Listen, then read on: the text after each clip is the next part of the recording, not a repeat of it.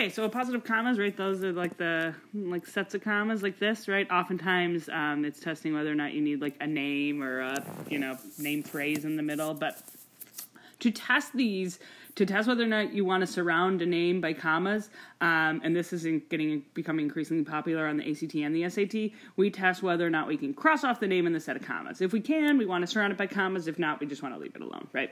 So we have Canadian rapper and songwriter Drake initially gained recognition on the TV show Degrassi, The Next Generation, right?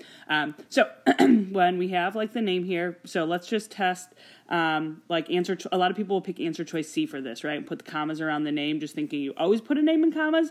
But let's cross off this with the commas and read through. Canadian rapper and songwriter initially gained recognition on the TV show Degrassi. We couldn't say that. If I said a Canadian rapper and songwriter initially gained recognition, that would be fine. But this is not there, so I couldn't say Canadian rapper and songwriter initially gained recognition, right? So answer choice C is gone, right?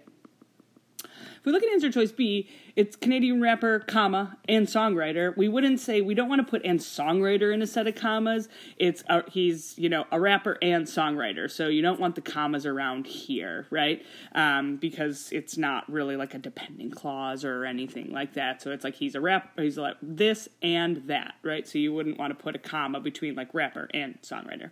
So answer choice B is gone. Answer choice D, Canadian rapper, comma, and songwriter Drake initially gained recognition. Well, now you would have, like, the left side would be Canadian rapper, and the right side would be and songwriter Drake initially gained recognition on the TV show Degrassi, which means you would have, like, just, a phrase here, and then a dependent clause here. You'd never have an independent clause, so answer choice D is gone.